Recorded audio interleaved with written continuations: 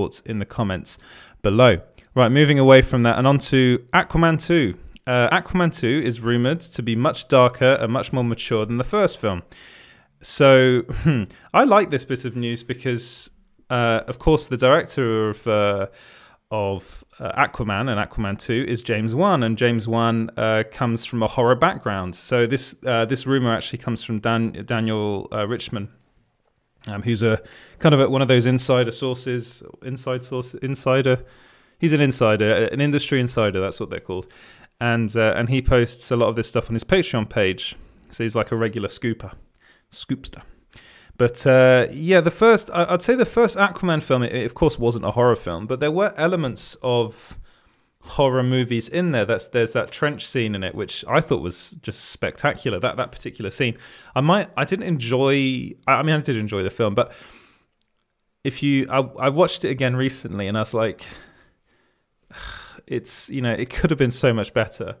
But then again, it was also a very difficult thing to do. Like, trying to make an Aquaman movie is not easy. Just the mere fact of what do we do when they talk is just like, it's difficult. And it was actually done differently in Justice League as to how it was done in the Aquaman film. And I think it was a lot better in the Aquaman movie, where they just had them talking underwater. Apparently the idea that Zack Snyder had was that the English is impossible to speak underwater.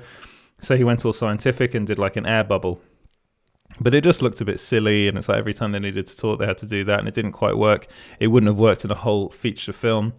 So they took a different route. But what I'm really interested with this is the fact that it looks like that James Wan is going to be going back to his horror roots. Of course, he started with the Saw movie, the very first Saw movie. Then he did The Conjuring, Dead Silence, Death Sentence, Insidious, and then he moved on to the kind of blockbuster world with the Fast and Furious movie that he made.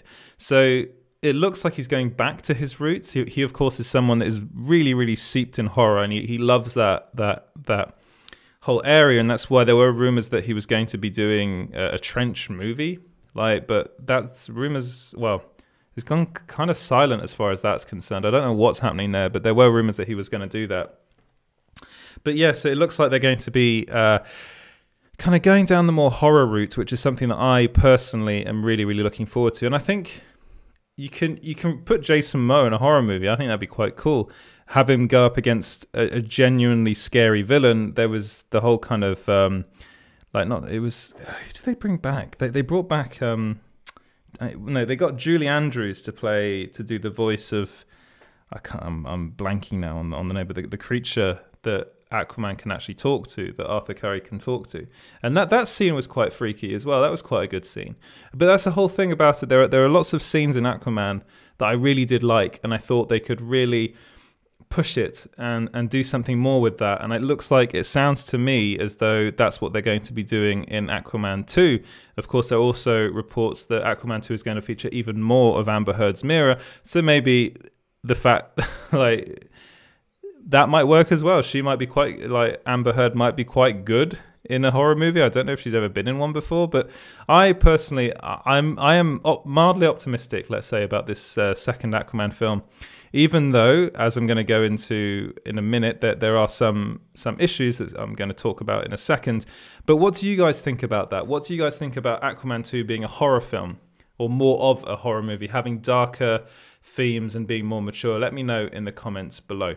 Right, moving on to what I was teasing before, is that the petition demanding Warner Brothers fire Amber Heard from Aquaman 2 has now crossed 1.5 million signatures.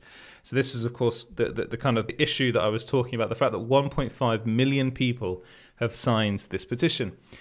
Again, it's been that there are lots of people. Amber Heard herself has called it paid rumors and paid campaigns online, suggesting that many of the people behind this this particular petition, are actually Johnny Depp's people, and that it's all inflated and it's bots and it's not real. 1.5 million people now have signed it, and judging by the reaction on Twitter after I posted the article, a lot of people have signed it that are on Twitter.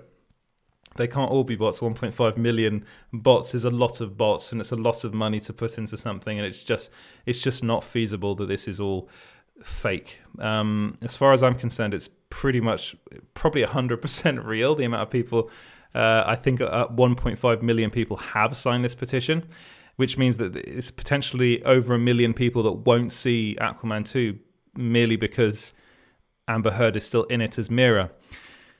It's an issue. It's something that I've spoken about at length before, but let me know what you guys think about all of this in the comments below.